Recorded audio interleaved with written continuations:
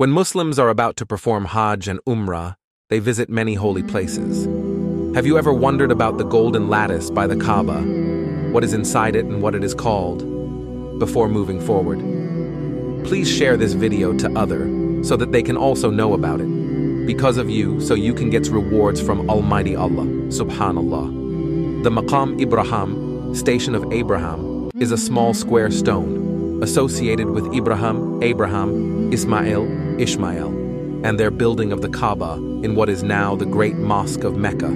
According to Islamic tradition, the imprint on the stone came from Abraham's feet.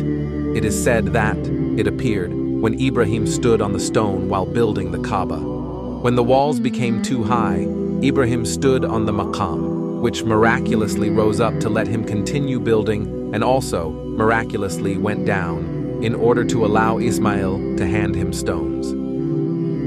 The stone inside the casing is square-shaped and measures 40 centimeters 16 in length and width, and 20 centimeters 7.9 in height. It used to be enclosed by a structure called the Maksurat Ibrahim, which was covered by a sitara. I pray to Almighty Allah to grant us the visitation of His house.